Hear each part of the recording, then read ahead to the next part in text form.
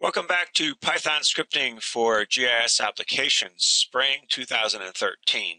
This is a class at the University of Alaska Fairbanks. From last time, your assignment was to create a 2-meter circle centered at XY coordinates of 5, 5, and then randomly locate 100 points with locations ranging from 0 to 10 in XY coordinates. And then if any point is within that circle, we're going to output its XY coordinates and its distance to the center of the circle. So the first thing we'll do is import the random module, and then we'll import OGR for working with shapefiles. And actually, we're not going to work with shapefiles, we're just going to work with geometry here. So the first thing we'll do is we'll create a circle at coordinate 5 and 5. So I'll put a little comment here. And we'll first make a point object at that location. So we make a point object, and then we'll assign the coordinates to that point object. And then our circle is going to be a buffer, so we're going to buffer this point object a distance of 2. So take our point object and buffer it by 2. So that created a circle object, which is a polygon. And then we'll get the geometry and get that perimeter, which will be the line of the circle. So first we'll make a perimeter object, which is a line string. And then from our circle, we'll use the boundary function to get the polyline defining the boundary of our buffer polygon. Okay, so now we'll create 100 random points. So we'll do that in a loop. So for I in the range from 0 to 100. And then X is going to randomly vary between 0 and 10. And Y will randomly vary between 0 and 10. And then we'll take our point object and we'll assign it those randomly located XY coordinates. So add a point 2D to our point object to define where it is in XY space. And then we'll use the function contains. So if our circle contains our point object, then we're going to print out the point object.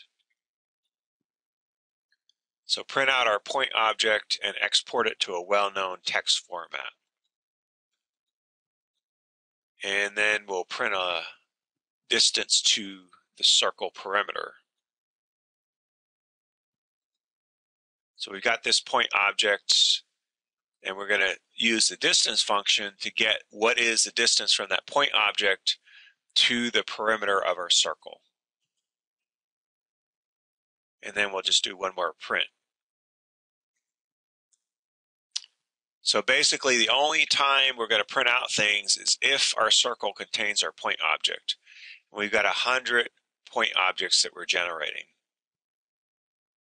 And the distance for every point that's inside our circle should be less than 2, since our buffer was 2. So here our distance is 1.28, 0.24, 0.11, 1.73, etc. So our distance to the edge of the circle is always less than 2. Okay, in this session, I'm going to teach you how to do overlay operations in Python scripting. So here's an example. We've got a square, and this square, I believe, has ID 101. And then we got a second square, and this second square is ID 201. And what we would like to do is intersect the two. So basically, give us back this polygon where the two squares intersect each other. So that's basically what we're going to try to do in Python scripting. Okay, so here's what the script's going to look like. Is basically we're going to open our square 101 shapefile, and then that will become our square 1 layer, and then open the second square polygon shapefile, and that will become our square 2 layer. And then we're going to output from intersecting those two polygons, so we'll just call it test 1. And then that will be a polygon geometry type. Okay, so then we'll get our first square feature from our layer 1, and then we'll get a square feature from our layer 2. And then we'll get the geometry. So this will get us the geometry from square 1 and the geometry from square 2.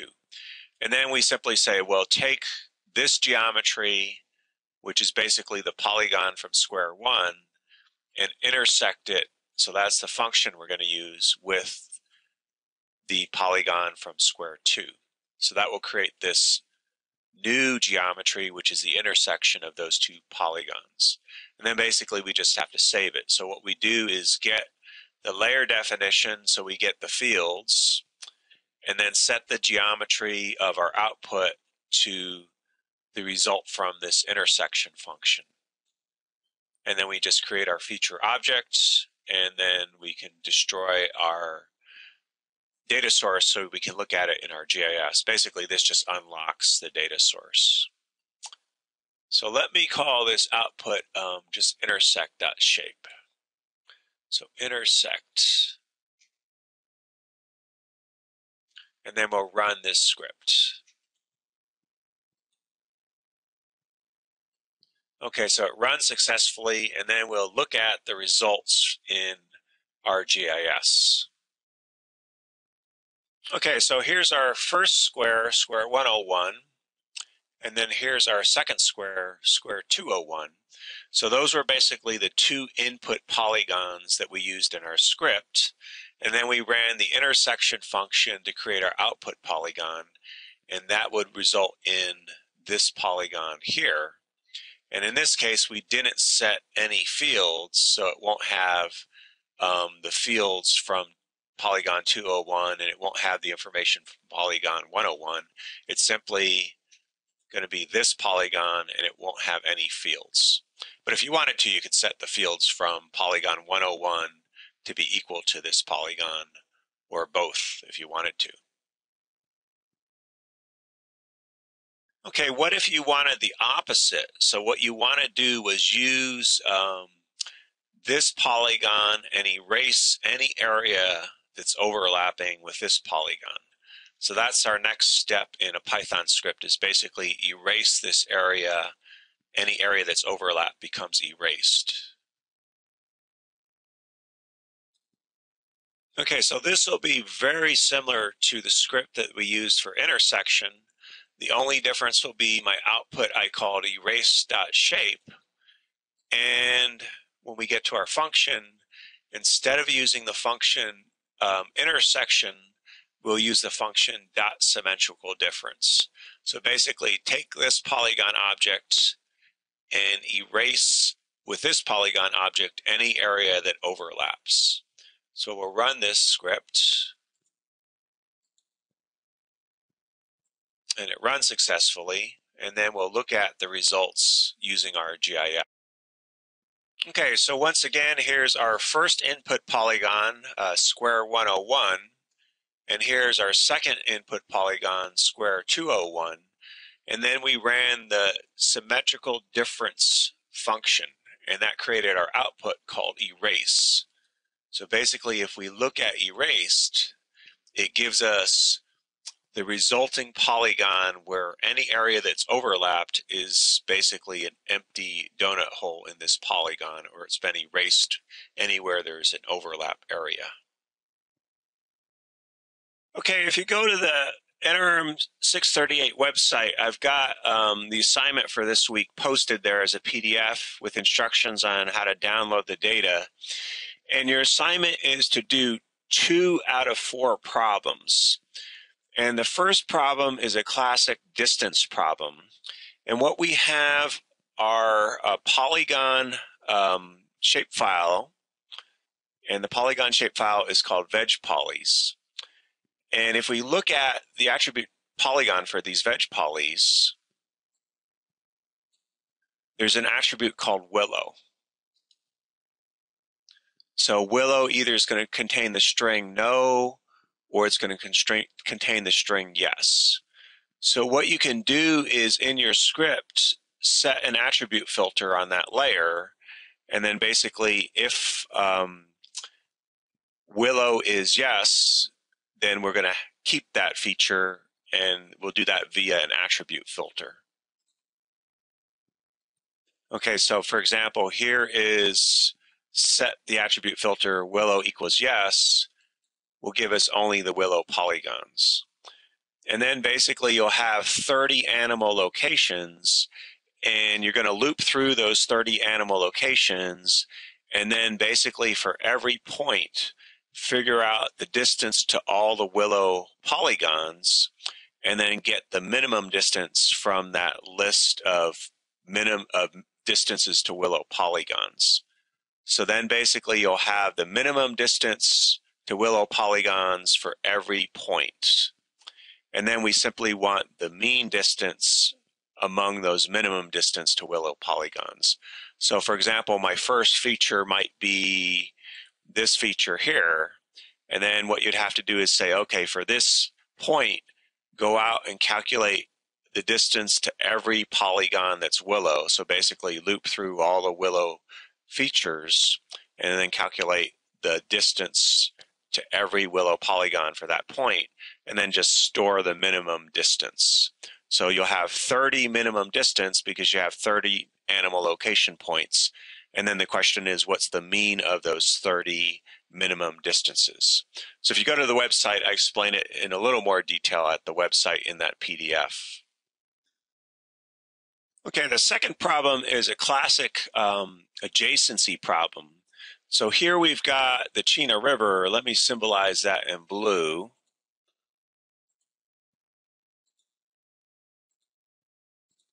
And then let me symbolize the parcels in beige. Okay, and what we want to do is determine for every parcel that's adjacent to the Chena River, what is the mean land value. So for example, we could select this parcel is adjacent to the Chena River, and this parcel is adjacent to the Chena River, etc. We want to select all the parcels adjacent to the Chena River, and then once we have all those parcels adjacent to the Chena River, we want to extract from those features the land value. So what you're going to have to do is to get those parcels adjacent to the Chena River is use the dot distance function. And the question is the distance from each parcel less than 1 meter from the Chena River? And if it is, we're going to consider it adjacent to the Chena River. And then once you have all those parcels that are adjacent to the Chena River, you're simply going to loop through those parcels and then sum up the land value. And then once you have the land value of all those parcels summed up, you would simply divide that by the total count of parcels adjacent to the Chena River to get the mean land value of the parcels that have Chena River frontage. Okay, the third problem will be an intersection problem, and you'll have the Canudi National Wildlife Refuge, which is this boundary here. It's a polygon, and then you'll have Alaska wildfire polygons. And what we want to do is use the intersection function to cut out all the fire polygons inside the Canudi National Wildlife Refuge. And then for each polygon that's inside the refuge, calculate the area of that polygon in hectares and output that to a shapefile. So the resulting polygon shapefile would be something like this, and it will have a field named hectares, and then for each polygon we would have the area in hectares. So for example, if I identify this polygon, we get its original name from the original fires, but we also recalculate the area in hectares of that polygon inside the refuge. Okay, and the last problem you can solve will be a classic containment problem. So here are polygons, our ecoregion polygon. So for example, here's the Tanana-Kuskokwim lowlands polygon. And then you'll have all the lightning strikes from last June. And what we want to know is within each ecoregion polygon, how many lightning strikes there were, and then what's the area of each polygon in 100 square kilometers. And then once you know those two pieces of information, you can compute the lightning density in terms of lightning strikes per 100 square kilometers per polygon. So one way to solve this problem would be to loop through each polygon in the ecoregion layer and then set your spatial filter to be the polygon that you're working with in that loop. So basically, the first time through the loop, our spatial filter might be, for example, this polygon, the Yukon Old Crow Basin. So since we've set the spatial filter to the Yukon Old Crow Basin polygon, it will consider only the lightning strikes inside that polygon. And then the next time through the loop, it might be the Davidson Mountains polygon as your spatial filter. So basically, you're going to loop through each polygon, and then you could set your spatial filter as a function of the ecoregion polygon.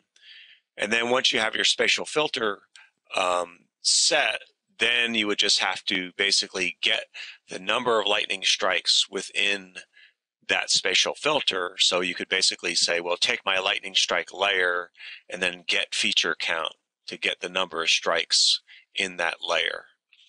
And then basically you're going to calculate lightning strike density as the total number of strikes inside each polygon divided by the area of each polygon in 100 square kilometers.